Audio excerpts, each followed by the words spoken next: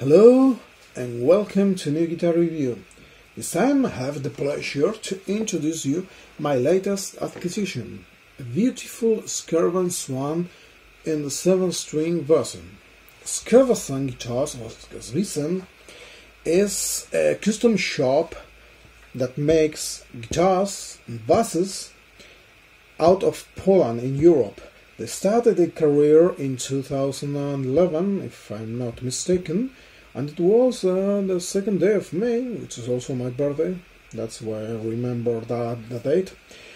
And since then, they achieved a very good reputations among players all over the world.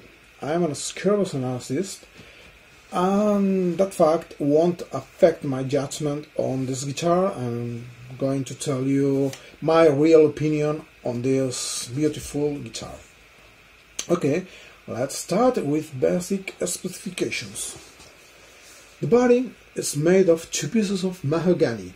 Mahogany, apart from adding weight to the guitar, also adds warmth and depth to the sound. So that's why I chose that timbre. Over the body we find a poplar barrel top with those dark spots over there. That's the barrels. The poplar barrel adds some kind of harmonic freshness and height to the tone, to contrast with the mahogany body. Also is very warm, and that in combination with a third layer that is in between the poplar barrel and the mahogany body. Can you see that dark layer over here? It's very thin, but this is rosewood that also adds warmth to the tone. Well, this fact, having 3 layers, is only because the Swan is a custom shop guitar, and not all the guitars that are made out from Skervesen have 3 layers. The normal ones are two pieces, top and body, but not intermediate layer. Well, the fretboard is made of dark ebony, and beneath that fretboard we can find a 5-piece neck. This is Vingi or Venge, and these 2 purple stripes are made of purple heart. Purple heart, is a substitutive to the Vuvinga that usually was in combination, a very good combination with Vengi to add mid-range to the tone. Due to CITES regulations, this is not allowed to be as frequently as was in the past. So now, to avoid that regulations, manufacturers tends to use purple heart. Okay, as we can see, the neck is bolted on with these 5 bolts. Yeah. Continuing on the neck, we can find here the volute to add stability to the neck, and here we have the hip shot upper gear locking tuners. On the front of the headstock we find the same finish of the body and a radical headstock shape that is called Viper. This is the Viper headstock. And now I'm going to stop here and talk about this history of the Viper headstock. This particular shape was developed by Thomas Mesa. I hope I spelled correctly. If not, I'm sorry, Thomas. It was, as I said, it was created by him with some inspiration of the Black Machine style shapes, but with modern twist over here, with this pointy zone. And that was developed 5 years ago. So In 2017, Thomas and Skervesen decided to make a limited run of Raptors and Swans to celebrate that anniversary, because this is one of the most popular Skervesen headstock shapes. That run consists, if I am not wrong, on 20 guitars. Some of them, or majority of them, were Raptors, and some very few were Swans, with that headstock, because in Skervesen you can choose your favorite body shape and pair it with your favorite headstock shape. You are not limited to have, for example, Raptor body with Raptor headstock or Swan body with Swan headstock. You can have Swan body with Viper headstock like this, Swan body with 019 headstock, Raptor body with Nevalung headstock, and something like that. So they made that limited run that also had distinctive inlay on 12th fret, consists of a B made of aluminum inlay that also represents the number 5 in Roman numbers to the 5th anniversary, and the V of the Viper.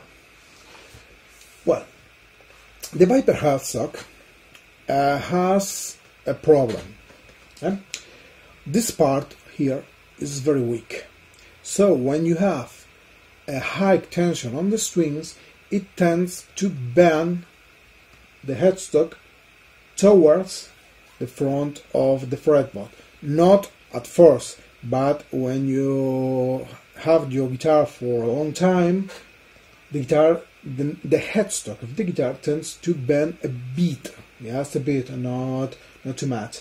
But that is a problem because it's not perfectly aligned, and the angle between the strings over the fretboard to the neck, to the headstock, it's not correct. So to avoid this, Skervesen developed what they call the Alutech. The Alutech is a very thin layer of aluminium. It's a plate, really, plate between the top veneer and the neck timbers. So that aluminum plate adds a stability to the headstock and avoids the bend. Okay, let's continue. Here we find a dark or black ebony truss rod cover, and here a string dampener. Yeah, many of you will put a piece of foam beneath the strings to avoid vibrations and to eliminate some odd harmonics. By default, in Skervesen guitars, they put this dampener over here, so you don't need to put foam. Another piece of gear that people uses to avoid that kind of frequencies is this, the groove gear. You can put it, or you can just use the Skervesen dampener. Okay, here we have a Graphtec nut, very stable, very good, and over here 24 stainless steel frets in the fan fret configuration. Well, what's fan fret or angle frets? If you watched my other reviews, you already know what is the fan fret. But if not, I will explain very quickly. Well, the fan fret is a system that, instead of having parallel frets all across the fretboard, they are angled in a certain way, so you can have multiple scales on your guitar. So the scale on the 7th string from the saddle to the nut is 27 inches. Yeah?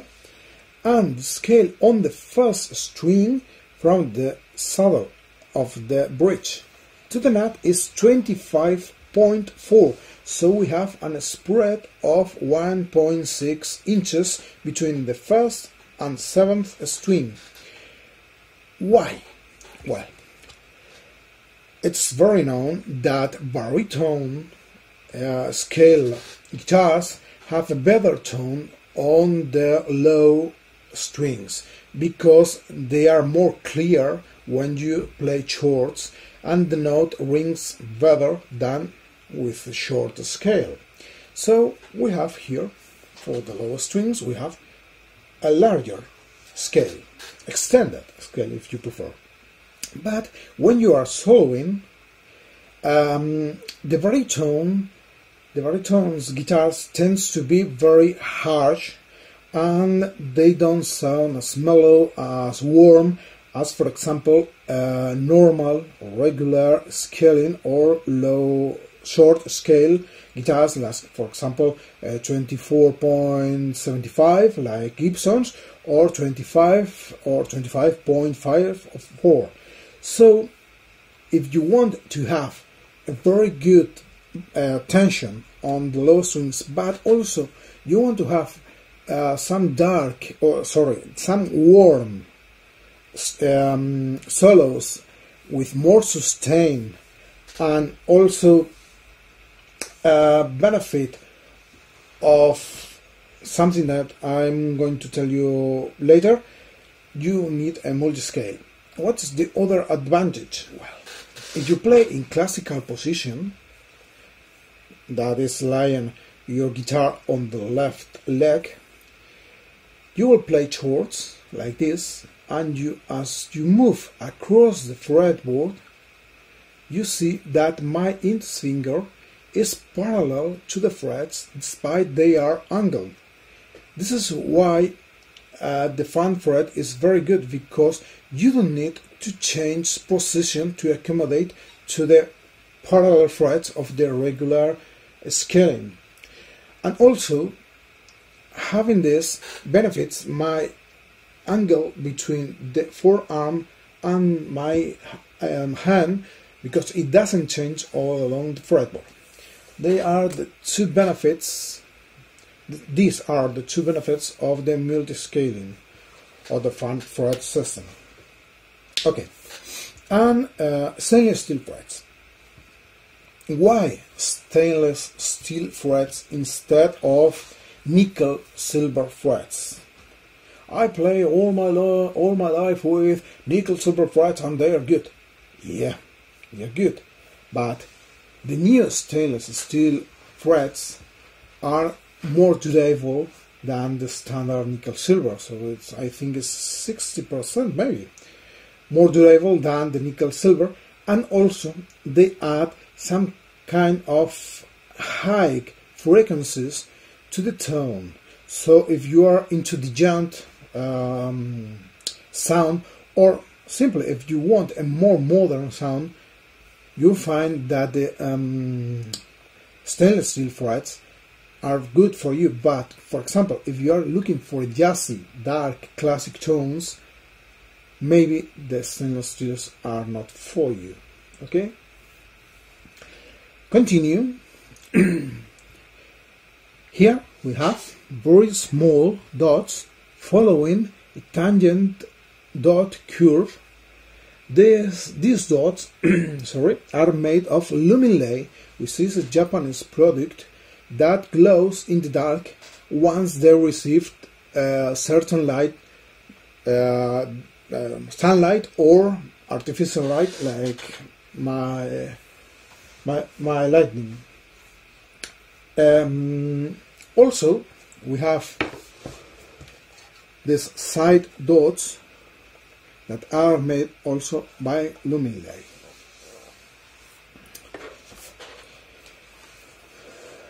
The pickups. The pickups are made by Barnacle in UK, and this model is the Ragnarok. This is the newest addition to the Barnacle contemporary line, and these are the Mesa signature model. I will talk about this later. The bridge is single saddle bridge made by ABM in Germany. Single saddles here.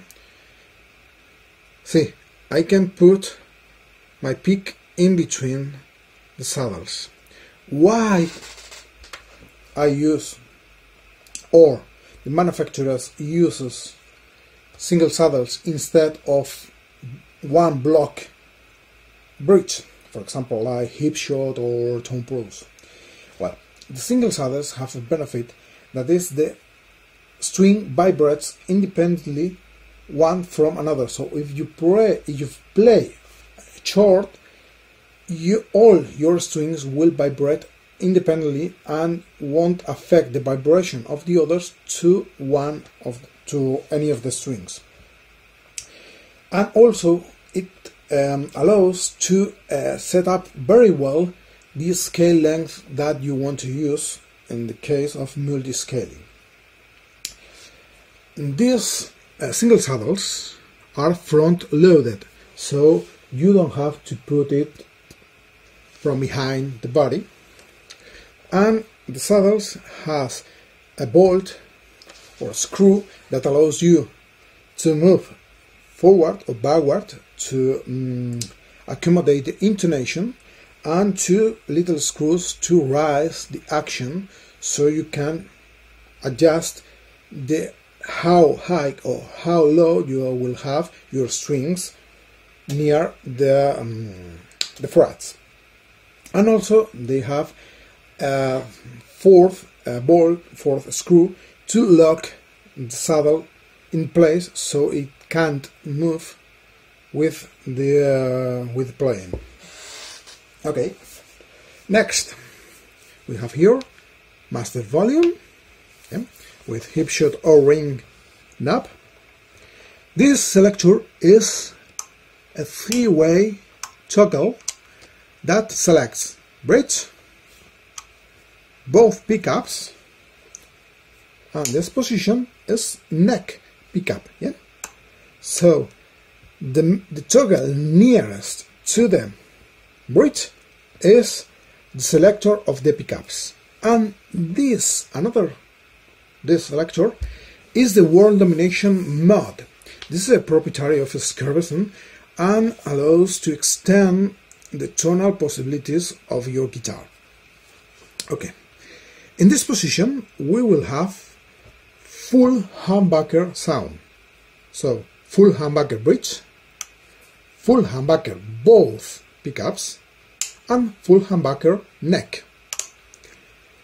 In the middle position we will have split coil. So in this position of the selector we will have the outer coil of the bridge in the middle, outer coils of both pickups, and here outer coil of neck pickup.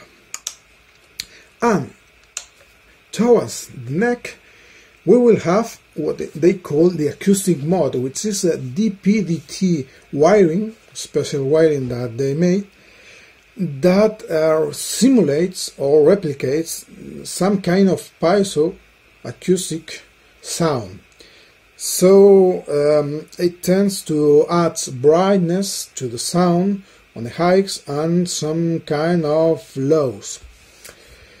It works very well with neck position and with low output pickups, like for example Vernacle VH2 and Vernacle Emerald. With high output pickups I don't like it very much, because it doesn't sound as natural as with low output ones. Yep. Continuing, here we have bite on the body to locate the input jack. As you can see, if my finger represents the input jack, the input is protected by the front poplar barrel top, so if you are on a jig and you are going to hit by accident your cable, it won't bend over here, so it won't damage the electronics. Yep. Here we have Dunlop flash mount security strap lock paired with this one, which is not flash mount, on the tip of the headstock. I prefer to have my strap lock on the tip of the headstock because you can choose also to have on the back of the upper horn, but on that case the guitar will tend to put it horizontally. So for me, when I'm playing on my feet, I prefer to have the neck in this position than in this position to play. Yes, it's a matter of preferences, but I prefer that way. On the back part, we find here what it seems to be a rosewood cover with the Skervesen logo inlaid. Well, it's very well done, so if you want to put it out, you will have a problem because it's not easy. Not easy. So you need to put down all the screws except one in the middle, unscrew it a bit, and then pull out the screw with the cover. That's the way to remove the cover. If we remove the cover, we will find that the cavity of electronics is shielded by copper tape. Yeah? They don't use a cheaper or simpler method with anti-parasite painting. They use the more expensive copper to create the Faraday cage, and this is more expensive because of the copper and also because of the handwork. It's not as easy and not as quick as the painting. And here we have a cover, I think it's made of mahogany, for the bridge. And I said, the bridge is front loaded, not crossing the body. So why this cover? Yeah. A problem with the single saddles bridge is when you want to put the or it's called to avoid the hum of the ground wiring, you need to wire all the saddles together, because if you left one without the ground wiring, you will have the hum. So you need to make a routine for that wire and put that wire on all the saddles. So if you can see here, we have small screws, and around them there is copper wire. So to put all the wire and to put all the screws, we need this cover. Right? Next, I'm going to talk is about the weight of the guitar. The guitar weighs 3 kilos and 433 grams, if I'm not mistaken. It's not very heavy. It's not as light as, for example, made of swan pass or ash. But it's not heavy. For me, it was heavy the first time I grabbed it, because I was used to more light Skervesen guitars, but it's not heavy at all. Less than 3 kilos and a half is affordable for my back. And now I'm going to talk about the neck shape. This is a modern D. The D shape has 2 shoulders. Let's make a D. Vertical, 1 shoulder, round part, and 1 shoulder. Okay, you will find the shoulders here, and the round part, it's not made of the same radius. So we have here what is called the asymmetric profile, which is thin or thinner on the low strings and thicker on the high strings. I think it's very similar to Eddie Van Halen's Wolfhands, but inverted. I think he has the thicker part on the low strings, and here we have the thinner part on the low strings. And I think this is all about the specifications except the finish. Yep, this is a satin matte finish, which I chose because it maintains the colors very natural. It doesn't add light spots or bright spots to the real finish, so the colors are very natural. And this is a very cool burst from natural yellow to red to some kind of dark black burst. I call this Inferno Red Burst. I don't know if Skervesen calls it the same way. This bevel is for arm rest, and this one is for accessing the last frets on all the strings. As you can see, I have a small hands, and I can easily play on all the strings and all the frets. I can even play here on the neck pickup. Yeah. If you have a dark body boot, solid or burst finish, and the top boot is lighter color than the body, if you make the bevel, you will have this particular binding, natural binding, very cool all along the body. I love it. Yeah, I totally love it. And this combined to this radical shape of the guitar makes this piece of this instrument very unique. This reminds me a lot of a modern jazz master, but with a twist. I like it very much. Okay, guitar construction quality. Well, this is awesome, totally awesome guitar. I haven't found any flaw on it. First, I'm going to talk is the joint of the neck and the body. As you can see, there's no gaps here, no even a dust can enter in between the body and the neck. That's very good, because that allows the transmission of the vibrations from the neck to the body to go freely and better. If you have a very small gap, you will lose a lot of vibrations, and this is transmitted then to the output jack. So it's better to have a very good neck body joint. The second is the fret leveling or the fret work.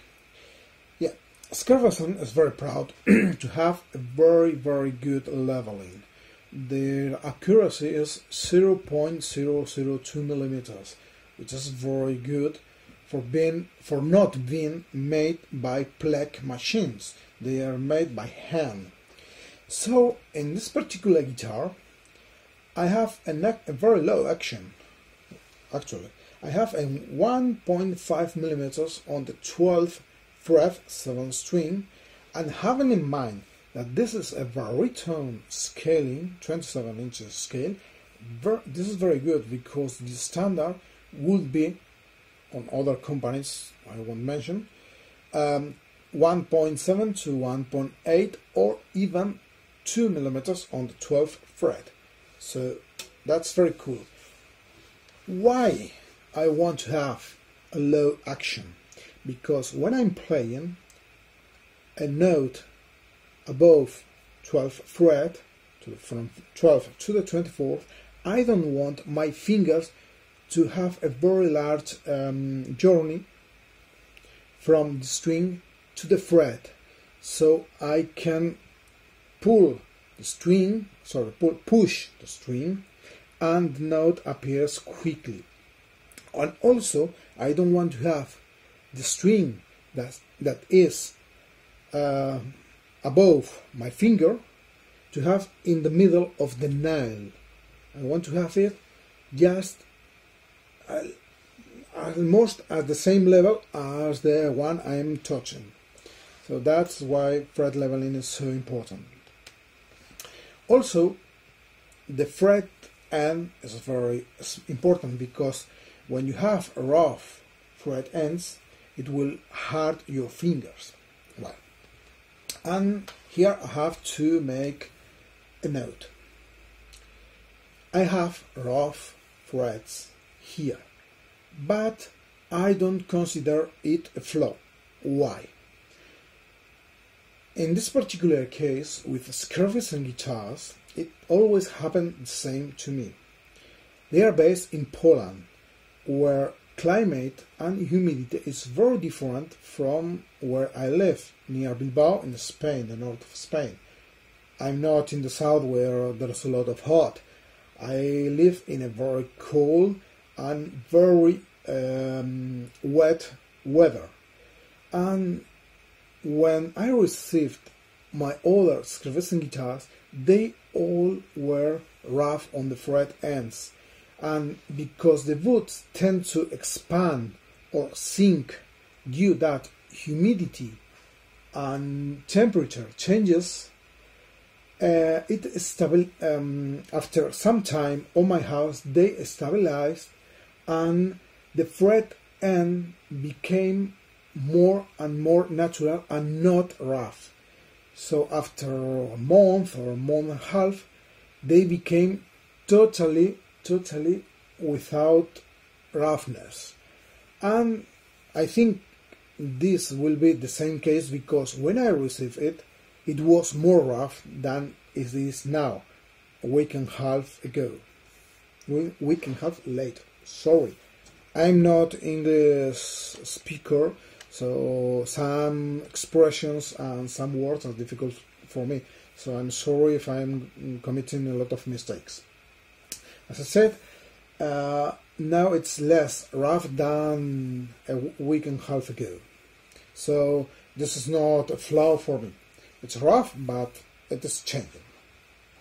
And apart from that, I won't tell anything about the construction. It is exceptional.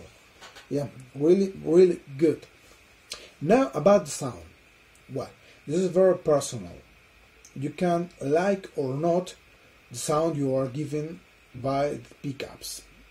Well, Ragnarok pickups are new, are very modern, and also very aggressive sounding pickups. Sometimes they can sound harsh. When I received the guitar, both pickups were at the same level, and as with my old Skervesen, they were so low compared to the string height. So the bridge, I raised the bridge one.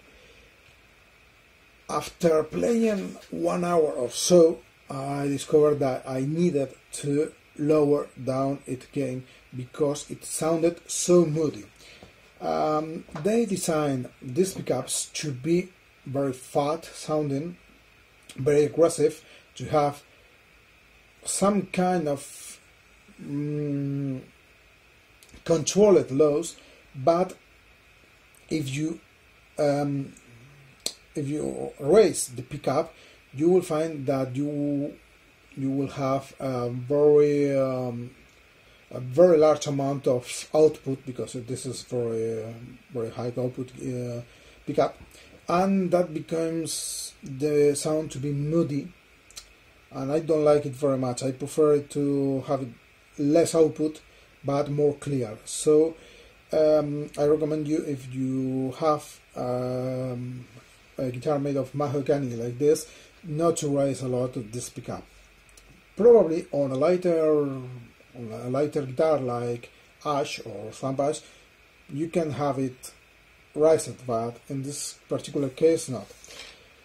You will find on the demo, it's a very crappy demo as all my videos, that the sound is very aggressive. I try to make a fair comparison between the rhythm tones with one song from one of my bands and the clean tones. The clean tones are kind of good. Some sterile sounding cleans, but definitely cleans. They don't break the sound, for example, at Black Hawks, but they are not as good, as, for example, as Aftermath. So I won't talk about sound very much because, as I said, it's very personal. And if you like the demo, I hope you will like the demo, you will find that there are a lot of more demo sounds on YouTube showing better than me the capabilities of these pickups. Also, I will ask for your forgiveness about the sound demo. I became stupid every time I hit the rec button. I commit a lot of mistakes, so I'm sorry for that, and I hope you enjoyed this review. It's over, and I hope you will enjoy the demo sound that will come later. If you want to see this review in Spanish, you can watch my YouTube channel. You will find here the review of this guitar in a Spanish language, as well as many other high-end guitars. I'm making new reviews soon. For example, I have a Horsby High Machine Custom Shop for next week or so, and also an Aristides and something more. So stay tuned for more, and thank you for watching.